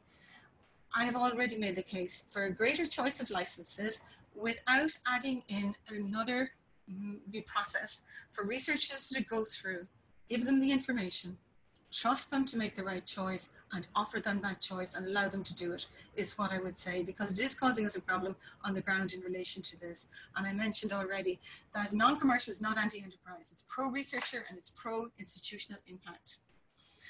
Immediate open access and choice of open access routes in order to be more researcher and institution support requires the elimination of embargoes on on all hybrid journals under transformative agreements before there's any discussion on subscriptions or APCs. That's the first thing. Before we sit down and talk to them, get rid of those embargoes on the AAM. And require the publishers in receipt of funding of any kind to facilitate the deposit of metadata and the content back to the parent institution. For those publishers who are not engaged in transformative agreements, to apply copyright retention and require the deposit of the AAM. And if we can't do that, then we have to allow limited embargoes for some disciplines during a transitional phase, as we've done. that's the reality. Okay, so the Peer project showed that publisher embargoes had absolutely no effect. In fact, the repositories were driving traffic towards the publisher's website. We were actually working as marketers for them. And we can see as well, evidence fails to justify publishers' demand for longer embargo periods. In the London School of Economics Impact blog and the Times Higher says open access, no evidence that zero embargo periods harm publishers, just as Johan said, and just as we've seen. So this needs to be finished over and done with right now. And I'd love if Coalition S could help us together to just work with publishers to do this. So unfortunately, the recent focus on APCs and the pay-to-reader in hybrid journals has led, and the evidence is there, to publishers introducing or extending embargoes where they never existed before and obstructing green OA. That is the problem with focusing on one side of open access. It can hurt another side of it. And that is why the embargoes need to be challenged. The second thing is endowment publishing and bibliodiversity. I've mentioned this already. We're all in agreement on this, that we want to support academy-led or endowment publishing, but in order to support that, we do need to provide attention to this area. And I know that the per unit payment is the easy way to do it, but nobody ever said this was going to be easy. There's a infrastructural requirement here that would help those University of Iowa or whoever it is down in County Limerick to run their journals, which are obviously important to our researchers because they're publishing there, right? So they need support in order to keep going, and they need support in order to become DOAJ compliant. So we have to help them further down the stream before they actually get to this thing. And we need to find ways to support at-risk journals that meet the criteria, if you can find them. So before it's too late. This will result in leveling the playing field. The copyright is free. The copyright is key. So a lot of countries have enacted rights, and we need concrete support for copyright retention to be available to all researchers in all countries. We need to restore the freedom of authors to publish where they choose, because authors are starting to look at open access as being a problem. And we don't want it, we've never presented it as a problem before. It's always been an advantage. We want to show that it's achievable by all authors in all disciplines, not just funded authors and not just institutionally affiliated authors in some disciplines. We want to support the parent institution by facilitating its management of its own research outputs. It's not good enough to have all this stuff out in the wild somewhere. So I'm asking for the attention of publishers and funders to this. Give the parent institutions some kind of help with this and give them back their content, their metadata, and their information on impact. And we need a much greater emphasis and support for repositories and non-commercial journals. So in that way, we can show that open access is not an external imposition, that researchers are supported to achieve something that they want to do anyway, and that open access will benefit them in terms of impact recognition, skills, control of their work and their rights, and improved research infrastructure. That open access is easy to achieve, and that local infrastructures and supports are there to help them. That researchers can publish where they wish and achieve open access. That open access will be automated as much as possible. Deposit, metadata creation and sharing, saving us all masses of time and money. That minority languages, marginalized groups and disciplines, independent academy-based publishing are supported, and that scholarly communication finally becomes ethical and equitable from a global perspective. I'm going to leave you with just a final thought. This journal is the Journal of the Statistical and Social Inquiry Society of Ireland. It was published for the first time in 1847, a time of plague and of, I think, pandemic and starvation, where the population of our country was cut in half at least. And that journal started off at the particular time in order to address the great challenges of our society at that time. That journal continues to be published. It's published on open access. It's Diamond. All the archives, almost 200 years of them, are available on open access. The cost of publishing that journal is equivalent to less than the cost of a typical 2 APCs per annum, right? And yet, actually, because recognize some names, Oscar Wilde's father, Sir Isaac Butt, various other people, movers and shakers in society at the time, policymakers. This journal was, at its instigation, and continues to be academy-led, mission-driven, supporting evidence-based policymaking, a fully open access 21st journal that started in 1847. It's Diamond, no fees or subscription, and doesn't want any. rejected the idea of APCs, but that journal needs to be acknowledged and to take its place alongside the ones that are all shouting for money and so on. And I want to leave you with that thought at this time. Thank you very much.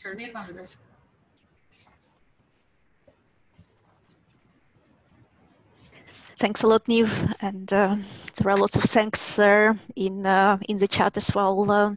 So we have 5 questions, and if you could stay with us for maybe 5 more minutes to answer them, that would be great. So if you go, Niamh, to Q&A, the first one is from Kunle Ola. Thank you, Niamh, for the presentation. How does the National Open Access Portal work? Are all universities, libraries in Ireland connected to the National Open Access Portal? This is a great question, and it's one of the ones that you see a lot of these infrastructures that were built on the open access repositories, on the Open Access Initiative protocol for metadata harvesting.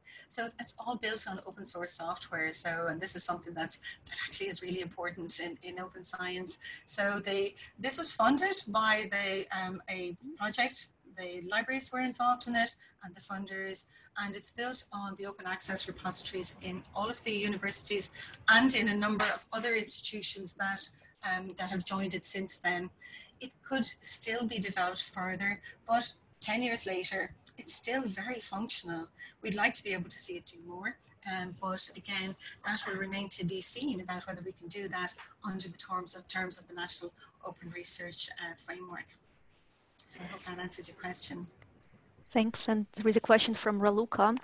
How do you see the relation between open access and responsible research and innovation? Another brilliant question. So RRI is obviously this major issue that's coming into that we have to address. And those of us who are involved in the European University Alliances, we know that we have to address it in our proposals.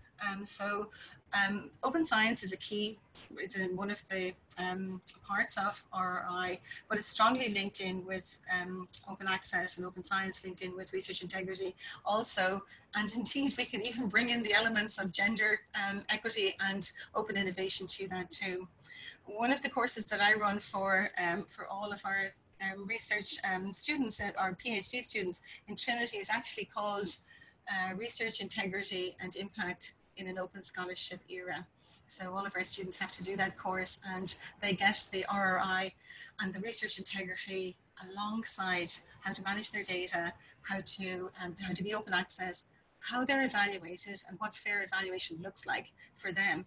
So they're equipped to go anywhere in the world and know not only what these things mean, we're hoping they'll be able to take a leadership role in that. So yeah, it's really important.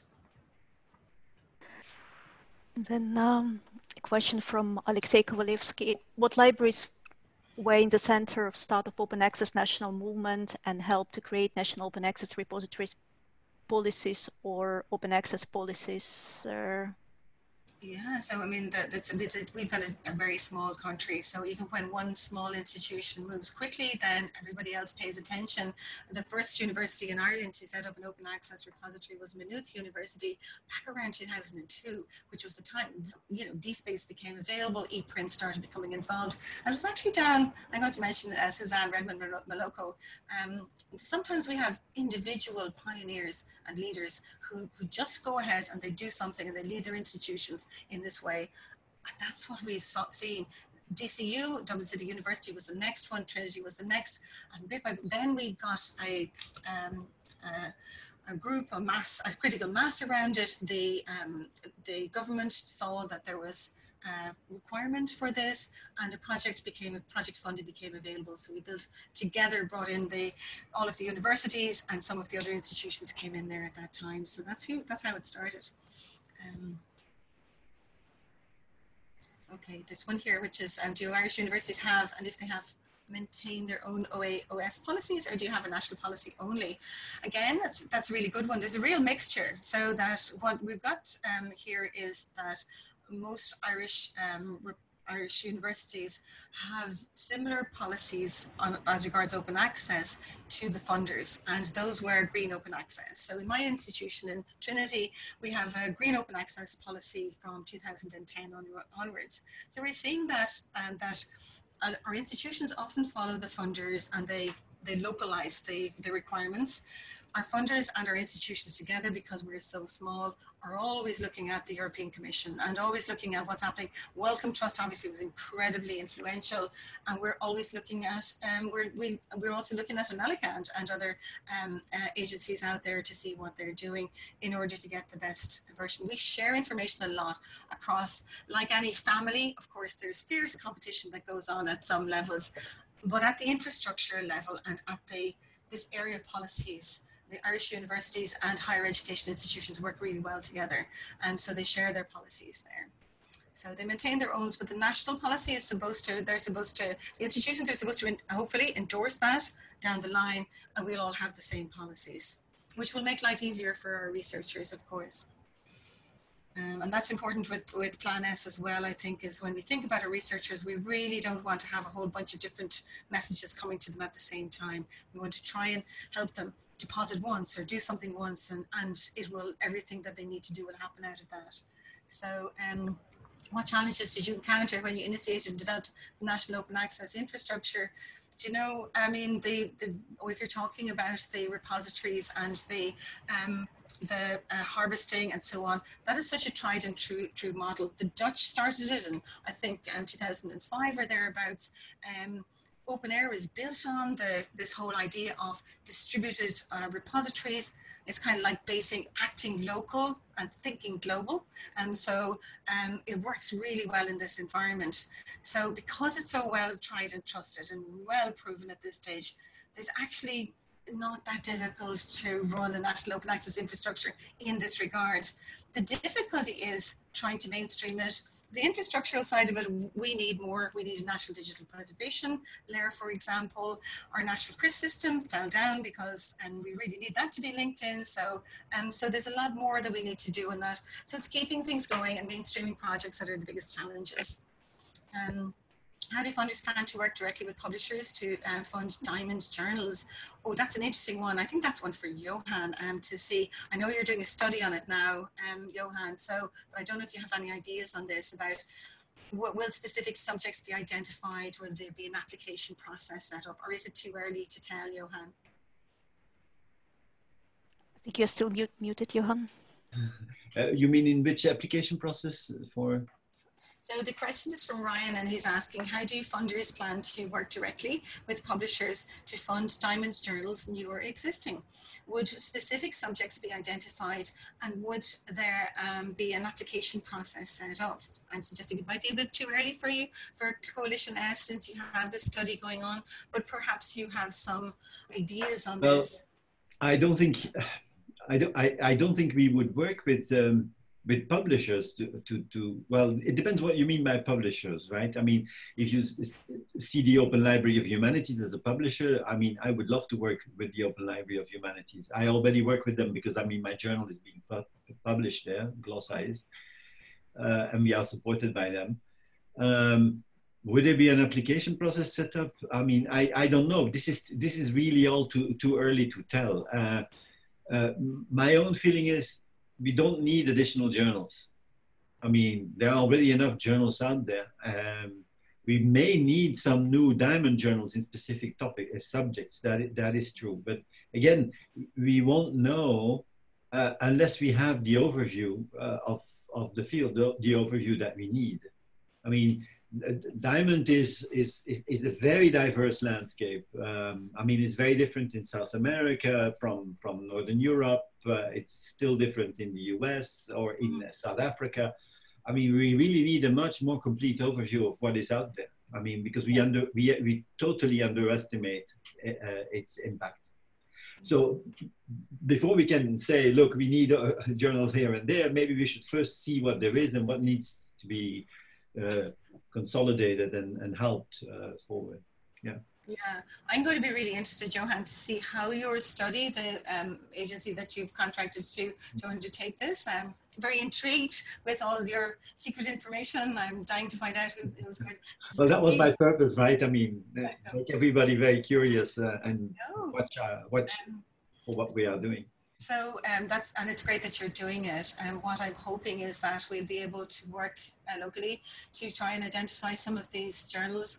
I have to say, I was really surprised when I looked at what was going on in some of our areas. And mention again, the only way of knowing what's happening in these, where the publishing behavior is going on, is through CRIS systems if you have them, where the registry of the, so the CRIS systems are absolutely vital in this. There's no other way of finding out where these things are. I was able to look at my CRIS over the past 5 years and find out exactly where people in history and humanities are publishing. And that's where those single individual little journals came in. I wrote to the journals and asked them, their editors, who were very kind, usually professors in other institutions, and they got back to me straight away. And they said, but of course you can deposit the paper in the repository. We have no problem with that at all.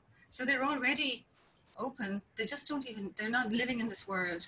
I really think they need some help and support to do this. Absolutely. I would be very concerned that, I think, as I said to Kostas Linas at one point, that I said, if Europe is about anything, it's about diversity. And we're going to find that this is going to be even more important in our new abnormal situation post-COVID that we're going to. I totally agree. Actually, I personally think that will accelerate open access. I really hope that it will. Yeah, we will have to see. Okay, so I'm hoping that some solutions will be found, and maybe people who are interested in this area who are on this call will watch out for this announcement. I'm assuming that there will be a contact, sort of there, and maybe it's something that our friends in Open Air and IFOL could help and run another webinar like this, and because there seems to be lots of interest in it. Thanks a lot, sir. So I think we answered all the questions, sir. And thanks a lot for staying with us for 2 hours, sir. And there are a lot of thank you notices in the chat, sir. Thank you for organizing this, Irina and Marina. Could I answer Richard Bruce there, Richard Bruce Lamprey there, please? And did you say you have a National Open Access Thesis Platform and Open Access Journal platforms? We have an Open Access portal, so it'll identify the Open Access theses.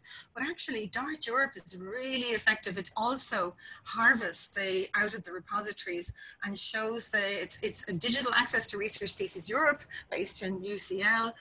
So that's what we use for the thesis portal. But it all appears in our national portal as well, of course. So I hope that helps. But contact me, my details are there if anybody has any interest in following up on any of these ideas or issues or wants to work together on any areas. Thank you very much. So we'll upload slides and recording to the webinar page, and we'll also email everyone with this information when recording and slides are available. Thanks a lot. Have a good rest of the day, and thanks again, Johan and Niv and Marina, for being here. Thanks, Marina. Thanks, Marina. Thank you. Johan. Many thanks. Yeah, and thank you all for attending. Bye. Bye. Bye. Bye. Bye.